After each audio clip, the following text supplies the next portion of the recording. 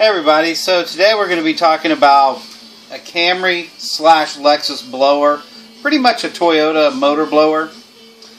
If you know the interior fan stops working in a car where your heater or AC is not blowing, actually either one of them.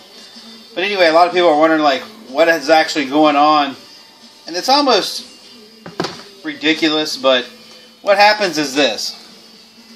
These brushes right here, as you see them, can you see that real good?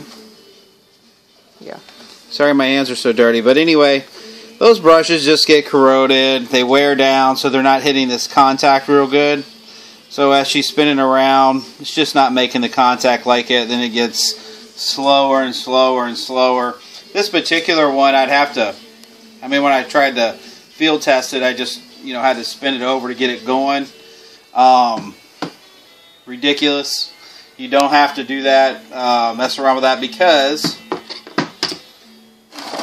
you can get another one. You can either get it new. I think you can get it from probably a reconditioned parts store like AutoZone or whoever. Take a pick, or you can go get a new one. In my case, I just went down to the junkyard and pulled one. It was $8, and it's about a 15-minute fix, but maybe 20 minutes. This one right here, I field checked it. It's great. Pause it real quick and I'll show them how to do that. So if you're ever in the junkyard and you're trying to find one, let me just kind of give you word up on this. So basically I pull it and I just take a little battery out that I've got for one of my drills or impact or whatever. And you just put a ground and a positive on.